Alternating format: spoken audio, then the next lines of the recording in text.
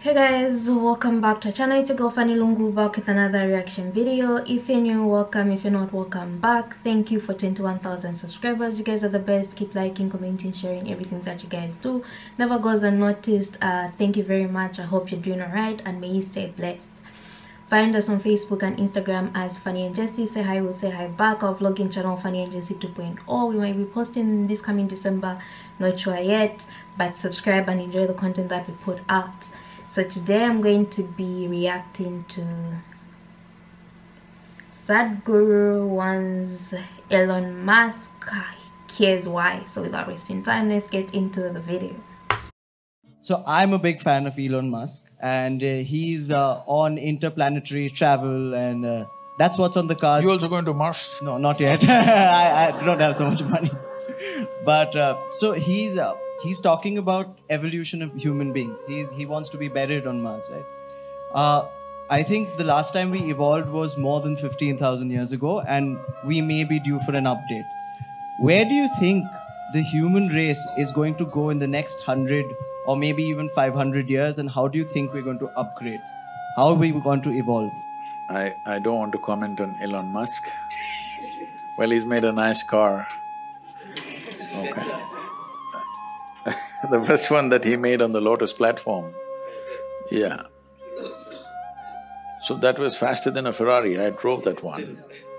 So I have no complaints about him.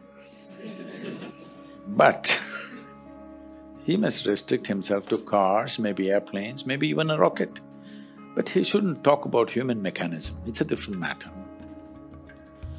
See, there's substantial evidence, neurological evidence. This question has been on for a long time. Can we evolve into another place? A whole lot of people asking. Can we make a bigger brain so that we could act better, we could be more intelligent, we could do many more things? So neurologically, certain neurological scientists have explained this. See, if you want to increase the capacity of this brain, one thing is you must pack more neurons. This is how a lot of children are born, with excess neurons. Those are the children who are hyper, very brilliant, but hyper and unstable. Well, the moment today doctors see them, they pounce on them, and because medical industry is a big industry, they're always looking for a victim. And pharmaceutical industry is the second largest industry, so they pump something into it, they give some name, ADD, ADH, ABC or XYZ. All the 26 alphabets have been expanded like this. But when a child is like this is not abnormal, this is normal. A whole lot of children are born like this, that there is excess neurons in the brain. If you just put the child to a lot of physical activity, sleep and physical activity, proper physical activity, you will see by the time he's 6 or 8 years of age, he will adjust himself. The body does its own thing to make sure it kills the excess neurons and manages itself. But before that, if you put them on sedatives and that kind of stuff, for a lifetime they may become dependent on the medication. Having said that, another way to enhance your brain capacity is to increase the size of the neuron. If you increase the size of the neuron, the capacity of the brain could expand big time. But right now as you sit here in a restful condition, more than 20% of your energy is being consumed by your brain. Your brain is only this much, hardly 2 pounds. This much body consumes only 80%. This consumes 20% sitting here. If you increase the size of the neuron, the kind of energy that it will demand, the body cannot sustain. So this is what the neurological assessment is. But Adi Yogi, over 15,000 years ago, said something very unique. People asked the same question. So Adi Yogi said, see, you can learn to use your existing capacities in a much higher way than the way you're using it right now.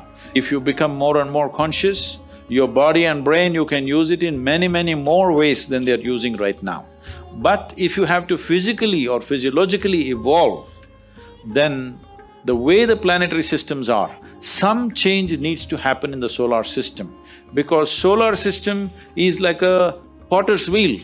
It has spun this and it has reached its peak.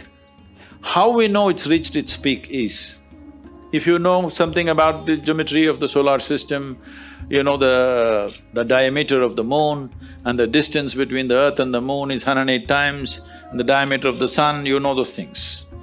So, if you look at the human system, there are 114 junction points or chakras as they're called.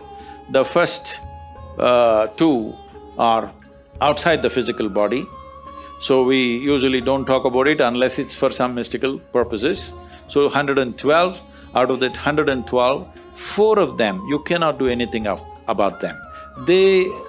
If you take care of the 108, the remaining 4 operate by themselves, they have an intelligence of their own. We cannot do anything about it. So 108 is what is available to you. Seeing this, he says, see, 108 is already available to you. So the geometry of the solar system is like this. Unless some structural change happens in the solar system, you cannot evolve physiologically any further. But your ability to use the same thing in better and better ways is always available to you. So if you're planning to grow this along with Elon Musk, no, but can you learn to use this better? Are we not always learning to use this better, both body and mind? Aren't we? Some people, of course, downgrade themselves as time goes by. Some people are upgrading themselves, isn't it? It's possible if you're willing. Willingness means, if you have to be truly willing, you have to be conscious. If you're unconscious, you have become unwilling unknowingly. An interesting point of view. My question is always, how can you help someone if you can't help yourself? Hence, how can we evolve when we haven't yet… how can we evolve beyond this when we haven't evolved enough for this life that we're living right now, you know? There's so many things we can achieve. I think that's why he mentioned, is this consciousness or awareness? We have to be aware of what's happening first within us, around us, you know? Being aware teaches you one or two things. Sometimes once you're aware that, okay, if I go talk to my sister, she's going to say this, she's going to make me upset. If she says this, she's going to make me upset. You know, all those simple examples you can think of in life. When you're aware that if someone does this, it's going to affect you in this way, not in this way, and you're able to control that, I think little by little you evolve in some way, you know.